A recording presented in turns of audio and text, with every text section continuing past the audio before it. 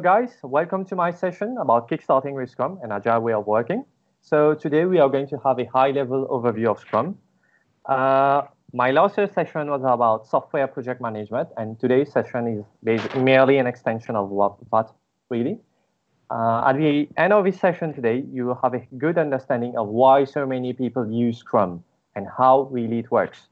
So you can also start implementing Scrum within your team, your company, or if you haven't started using Scrum, or even improve a framework within your team if you're already using it.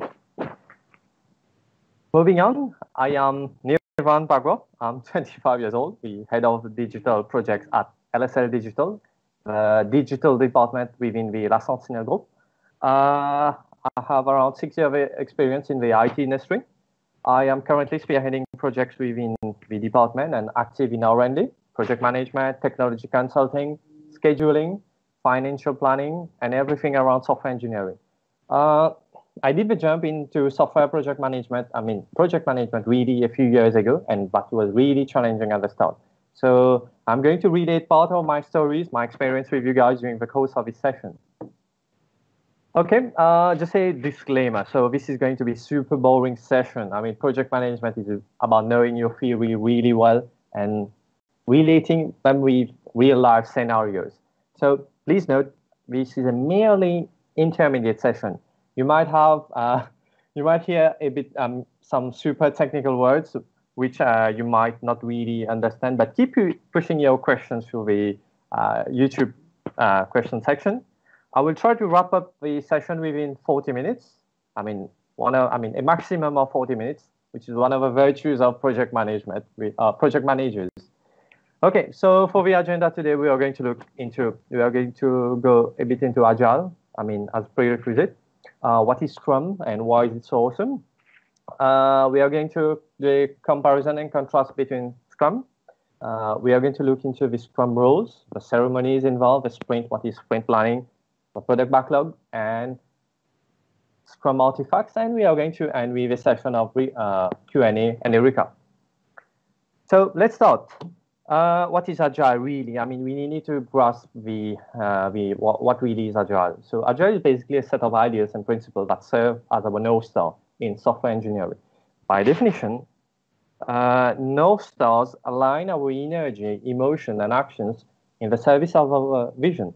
In the context of software engineering, our North Star is the manifesto of agile software development. So we abide to the manifesto of agile software development.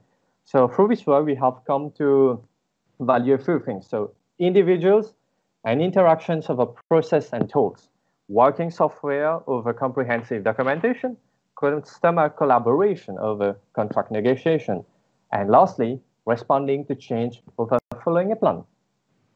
Moving on, agile is really a structured and iterative approach to project management and product development. So it recognizes the volatility of products, and provide a methodology for self-organizing teams to respond to change without going over race. What I mean about structured, so we are going to see that in the next slide, and about volatility means, the requirement of product do change with time. Today, agile is hardly a competitive advantage. So it's no one has a luxury to develop a product for years or even months in a black box. It means it's more important than ever to get it right. So black box, there's no interaction from the outside, no from the inside. As you can see right now, so this is a bit about iteration. Agile is a structured and iterative approach. So as you can see, Scrum consists of iteration and sprints, which we are going to talk in a bit. And yeah, so at the start, you can see with the final product, at the very start, how the final product will look like is barely understood. We just know how to do it and what to do to get there. Through several iterations, we tend to perfect the idea. So that's it really. Now we are going to jump to the main topic of the day. So what is Scrum and why is it so awesome? Really, everyone talks about Scrum these days. But yeah, Scrum is an agile project management framework that teams use to develop and sustain complex products. You may hear people use Scrum and Agile interchangeably, but the truth is they are wrong. Scrum is about continuously shipping value to customers. It is a framework for getting work done, while Agile is a set of values, ideals, and principles. This actually means it comes with significant cultural change. You cannot just go agile as such. It takes a lot more to change the way you think than it takes to change the way you work. But you can use a framework like Scrum to help you think in a more agile way and practice building agile principles into your communication and your work. Teams of all type around the world use Scrum. So even HR, marketing. But the most common type of team, the teams that use Scrum are software development and engineering teams. It's a favorite framework for many development teams for various reasons. If you're in the software engineering world, software is a living and breathing thing. Requirements do change, goals do change, situations are subject to change. Scrum embraces change. With Scrum, a product is built, in a series of iterations that we call sprint, that break down big complex project into bite-sized pieces. This makes project more manageable. This allows teams to ship high-quality work fast and frequently. And this gives the team flexibility to adapt and change. Scrum transparency and iterative framework, also help overcome many of the recurring problems that people often experience in waterfall projects. You might have heard about the all waterfall projects. This model. Scrum iteration makes it possible to reduce the risk and the cost. It also helps get a feedback from a user and increases the speed to market. Milestone at the end of the sprint, which we are going to look into, also come frequently and gives the team a sense of regular tangibility. So this helps the team to stay more focused and energized. So now you understand with all these benefits why Scrum is so good. Moving on. So Scrum, critically, it's a process that has been used in the early 90s. So it's not a process, a technique, or a definitive method. It is rather a framework which you can employ various processes and techniques. Now let's jump to let's compare and contrast between Kanban and Scrum. Kanban and Scrum are both frameworks that help teams adhere to agile principles and get things done. So Kanban really, it's a Japanese word which is composed of kan and ban. So kan means sign and ban means board, simply. So Kanban is about visualizing your work and limiting your work in progress, which is the so-called WIP. So, and maximizing your efficiency. Kanban teams, they focus on reducing the time it takes for a project, or even use a story from the start to finish. So we do this by using a Kanban board and continuously improving the flow. Now, moving on. So as you can see, this is a Kanban board. So you have the state, to do, progress, and done. So you can see that, if you work with Jira, so you will know a bit about this. What is it really? So I'm going to just explain what are the different parts quickly. As you can see here in red, we have a visual signal, which is the card reading. One of the first things you'll notice on the Kanban board are the visual cards. These are the things with tiny sticky notes. All this. Kanban teams write all of their product ideas and work items on cards, usually one per card. So for Agile team, each card could encapsulate one user story. So once on the board, these visual signals help teammates and stakeholders quickly understand what the team is working on. So in yellow, a third, which is the column. So it's another hallmark on a Kanban board. So each column represents a specific activity that together compose of a workflow. In purple, as you can see, it is the work in progress limit. So it's one important thing in Kanban. So work in progress limits are the maximum number of cards that can be put in one column.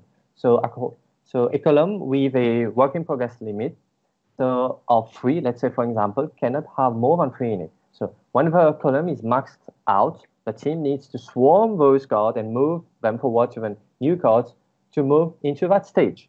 And yeah, so as I so, yes, so these work in progress limits are critical for exposing bottlenecks. And maximizing flow.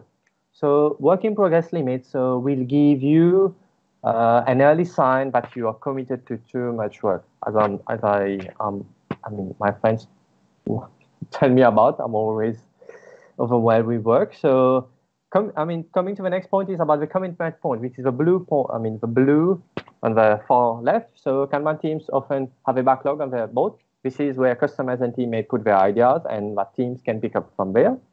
The last part in the Kanban board is the delivery point. So, the delivery point is the end of the Kanban team workflow. For most teams, the delivery point is when the product is in the hands of a customer. So the team's goal is to take the card from the far left to the far right. I mean, take it from the commitment point to the delivery point as fast as possible. The time elapsed between two is called the lead time. Moving on. So now, as we have seen earlier, Scrum team commit to ship working software through regular intervals, what we call sprint. We are going to deep dive in a moment. So their goal is to create learning loops to quickly gather and integrate customer feedback. So Scrum teams adopt specific roles, such as specific roles, create special artifacts, what we're going to see also, and hold regular ceremonies to keep things moving forward. Now, just quickly, as you can see here, at the level of a cadence, we have regular fixed length sprints of 2 weeks. But however, in Kanban, there is a continuous flow. So for the release methodology, there's a release at the end of the sprint. We can't really do release between sprints. So however, in Kanban, there is continuous delivery. As per the roles, in Scrum, we have a product owner, we Scrum Master, and the development team. And however, in Kanban, we don't have those.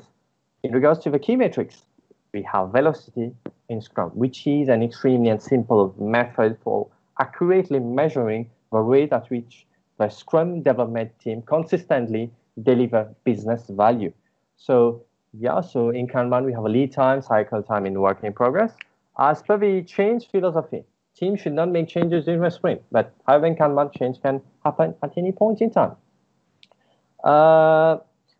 By most interpretation, I mean, now, in Scrum, even in Scrum, we have a Kanban board. I mean, by most interpretation, Scrum teams can use a Kanban board, but with Scrum processes, artifacts, and roles along with it. So the difference between Kanban and Scrum is actually quite subtle. So, however, there's a key differences. So, as laid out, Scrum sprint have start and stop dates, whereas Kanban do not have those.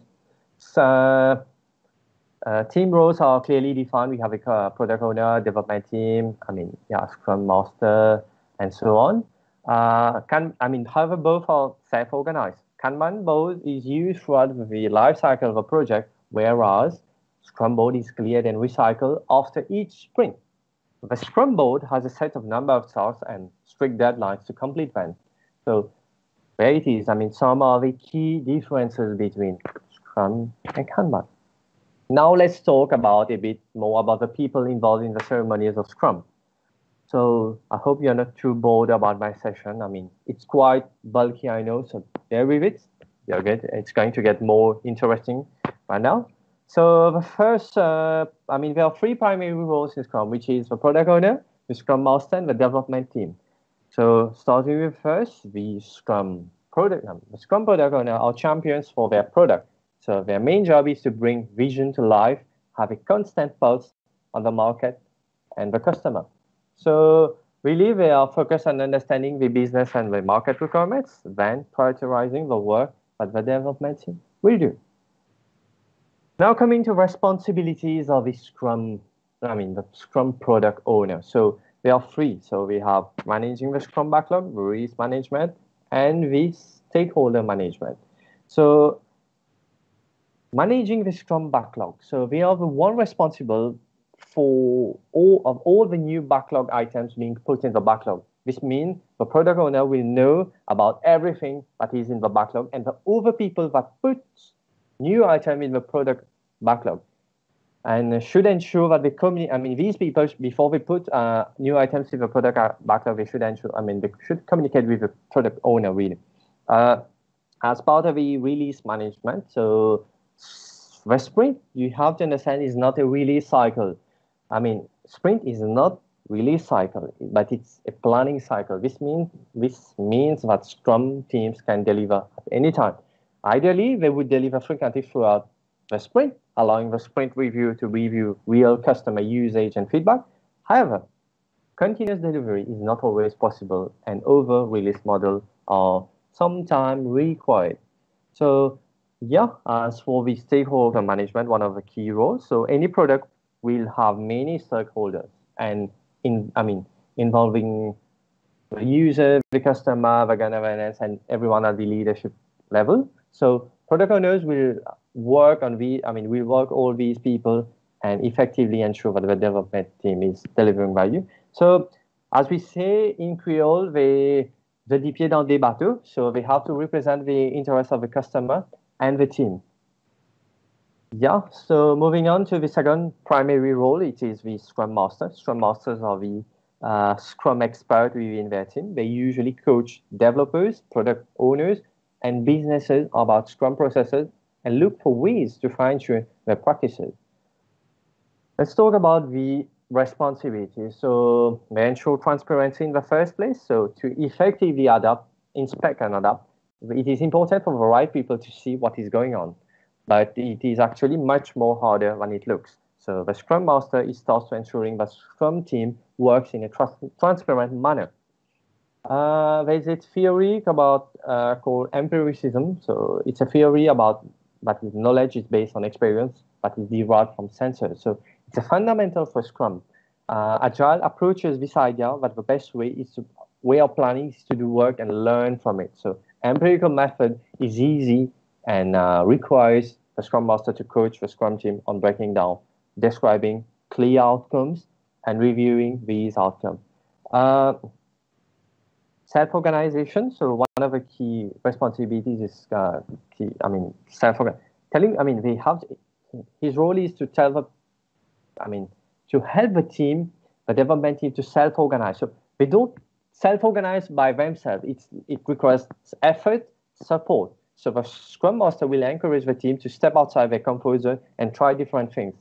So the last is values. We promote values. So Scrum defines 5 values of courage, focus, commitment, and respect, and openness. Not because it is nice to have them, but it actually creates an environment of psychological safety and trust.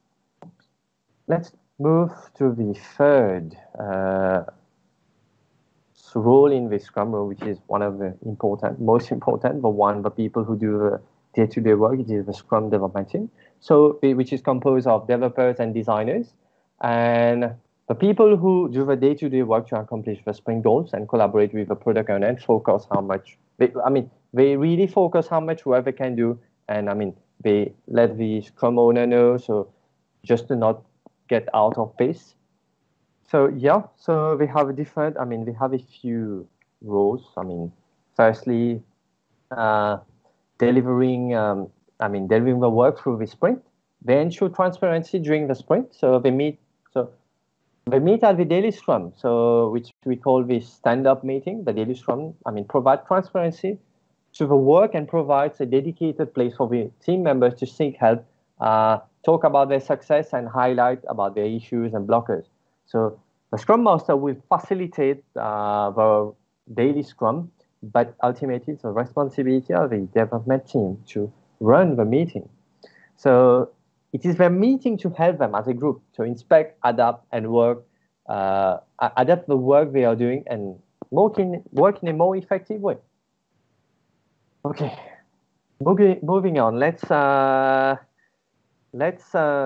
about the ceremonies. So let's talk about ceremonies. It's not the ceremonies people usually attend, the Scrum ceremonies. So yeah, meetings. The meeting or with ceremonies, as you call them, are important part of agile development. So the other ones are the important meetings and should not be conducted in vacuum. So it is tempting to add some ceremonies to a waterfall project and call it agile, but this won't get you anywhere. The first important ceremony is the sprint planning. So the purpose of the sprint planning is to set up the entire team for success throughout the sprint. Come into the meeting, the product owner will have a prioritized list, product backlog. So they discuss each item with the development team and the group collectively to estimate the effort involved. I talked about this last year. The development team will then make a sprint forecast and learning how much work the team will complete from the product backlog and so on. So yeah, the attendees should be the development team, the Scrum Master, and the product owner. This happened at the very beginning of a sprint. So usually an hour per week of iteration, or 2 weeks. As an example, a 2-week sprint, which sprints are usually 2 weeks, in length. 2 weeks sprint kicks off with a 2-hour planning meeting. Moving on, the second ceremony is the daily stand-up. Stand-up is designed to quickly inform everyone what is going on within the team. So it is not a detailed status meeting. The tone should be light and fun. You joke around, but it should be informative.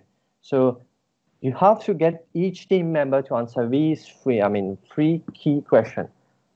What did I complete yesterday? What will I work on today? And if I'm blocked on anything, these are the 3 key questions that you have to ask. So there is an implicit accountability in reporting on what you have completed yesterday in front of your peers.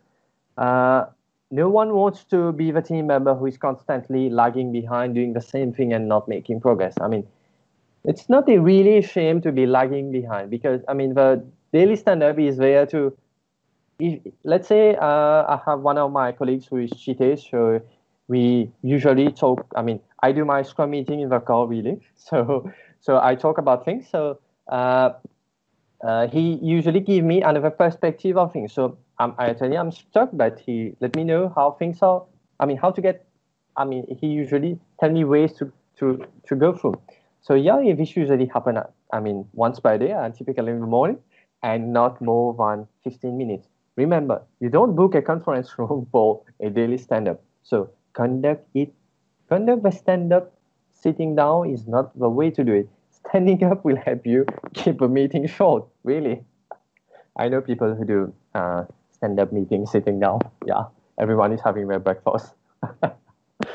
So yeah, moving ahead. So the third ceremony is the iteration review. So it's one of the key things. So iteration review is the time to showcase the team's work. So they can be casual Fridays, demos, or in a more formal meeting structure.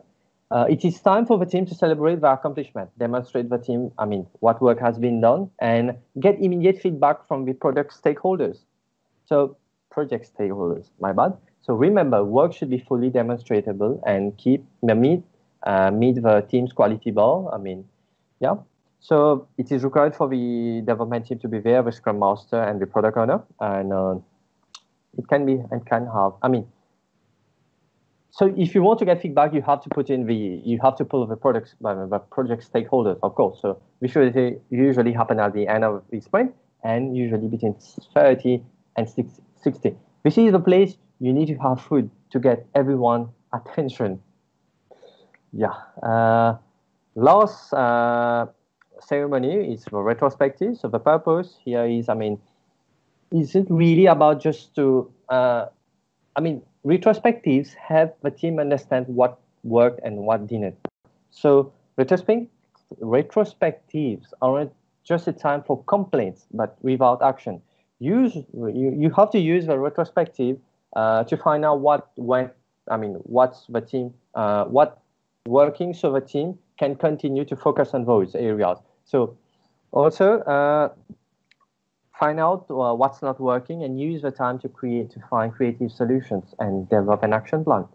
So yeah, the attendees are usually the development team, the Scrum Master, and the product owner, and usually happen at the end of an iteration, and usually takes up to 60 minutes.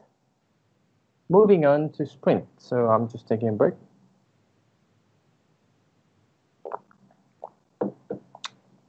Just to keep track on time, we are 28 minutes. Sprint. So what is a sprint really? I mean, it's not really running around. So sprint in the Scrum context is a short time box period when a Scrum team works to complete a set amount of work. So sprints are really at the heart of Scrum and agile methodologies. And getting sprint will help your agile team ship better software with fewer hiccups. So as I said earlier in my presentation, many associate Scrum sprint with agile software development. So much that Scrum and Agile are often thought to be the same thing. They are not really. So Agile is a set of principles, and Scrum is a framework for getting SHIT done. The polite way. Yeah. Let's talk about the sprint planning quickly. So, the Scrum folk really did think of everything. So, in order to plan your upcoming sprint, so use this plan, the sprint planning meeting. So sprint planning is a collaborative event in the first lane where the team gets answers two basic questions. So the first one is about what work can be done in the sprint and how will the chosen work gets done. So choosing the right work item for the sprint is a collaborative effort between the Scrum master, the product owner, and the development team. So the product owner discusses. I just move a bit too fast. Yeah. So yeah, the product owner discusses the objective that the sprint should achieve, and product backlog items that upon completion will achieve a sprint goal. Every sprint has a goal. So the team creates a plan for how they will build the backlog items and get them done before the end of a sprint. So to summarize, the work items chosen and the plan for how to get them done is called the sprint backlog. So by the end of the sprint planning, the team is ready to work on the sprint backlog, taking items from the backlog into progress and done. Moving forward. So yeah, the sprint planning is a ceremony that helps focus execution, minimizes surprises. I mean, that helps focus on execution, minimize surprises, and guarantees overall high quality code. This process usually takes up an hour per week, as we said earlier, or 2 hours for a week sprint, and should be ideally done at the early stage of the week. So yeah, really. So this is about mini sprint planning. Coming to the last part of the session, I think, yeah, it's about artifacts. What are artifacts really? Agile Scrum artifacts are information that the Scrum team and stakeholders use to detail the product being developed. I mean, the actions to produce it, and actions performed during the project. The Agile Scrum team artifacts are namely the product backlog I have been speaking about, the sprint backlog, and the increments. We are going to look into that. So the term artifact is often associated with archaeological ruins and ancient relics. Yet in software development, the term artifact refers to key information needed during the development of a product. So we have the three. So product backlog, the sprint backlog, and the product backlog. So to explain, so the product backlog is a list of features, enhancements, bug fixes, tasks, or even work requirements needed to build a product. The sprint backlog, in short, is a set of product backlog tasks that have been promoted to be developed during the next product increment. So sprint backlog are created by the development team to plan deliverables for future increments. So lastly, what is a product backlog? So a product backlog, a product increment, sorry. A product increment is a customer deliverable that were produced by completing the product backlog task during a sprint. So it also includes the increments from previous sprints. So you may have iteration equals to sprint. So yeah, so there are always one increment for each sprint, and an increment is decided during the Scrum planning phase. So an increment happens whether the team decides to release to the customer. Yeah, one more thing is product increments are incredibly useful and complementary to continuous integration and continuous deployment in version tracking if needed or version rollback. So yeah, I think we have covered the basics. For kickstarting with Scrum, we are a bit on time. I would like to request the host to shoot me. So questions, if you have them.